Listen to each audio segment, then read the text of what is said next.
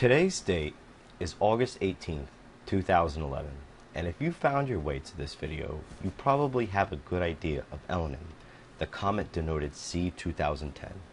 As you probably already know, there is a celestial body heading towards the Earth's orbital path, and there is much speculation as to the consequences of this discovery.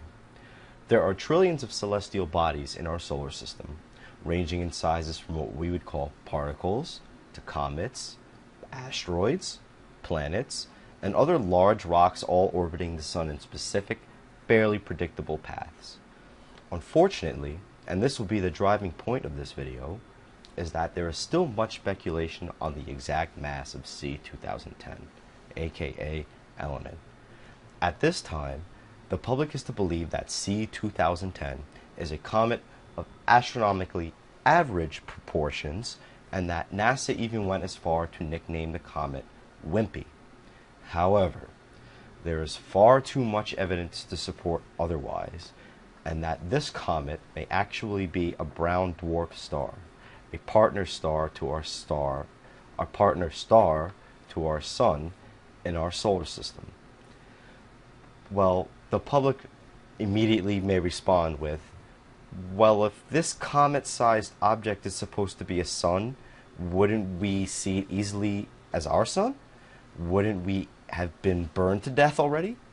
This is not necessarily true. Without going into much detail yet, there are objects in our solar system with great masses, with comparatively small volumes, many of which are classified as stars which haven't reached critical mass, or stars that have reached the end of their life cycle and all that remains are dense, gravity-altering cores. The point I'm driving at is that current data would show that this particular celestial body has an orbital path around the sun that would suggest an object of a much higher mass is entering our inner solar system. A reasonable comparison can be drawn to Halley's Comet, which has a similar wide elliptical path. So let's give this animation a quick pause, and let's take a look at this orbital diagram for Halley's Comet. Here we see Saturn, Uranus, Neptune, and here we have the path of Halley's Comet. Okay, let's go back to our animation of C 2010, Elenin. And we're going to start to zoom out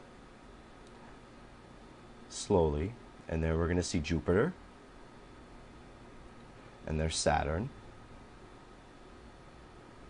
and there we have Uranus pop in, and then finally Neptune, and here's Pluto at the very breaches of our solar system. And here we have this massive, wide elliptical path that, compared to what's the generally accepted path for Halley's Comet, it appears to be 2, if not 3 times wider than the path of Halley's Comet. And the only cause for such a wide path from the center of our sun would have to indicate that the mass of the object is much greater than that of a comet. An object of a smaller mass, you would think, would eventually just float away from our solar system and never return. However, this object has and will return to the path that it is in right now. But look at this path. Only some massive object could be held within within the sun's gravitational pull. More evidence. Let's check out Halley Comet Wikipedia entry, of all places. However, they do list the mass for Halley's Comet, which is 2.2 times 10 to the 14,000 kilograms. That's a relatively small object in astronomical terms. However, our new comet, C 2010, where's the mass? Why don't we know a mass for this object?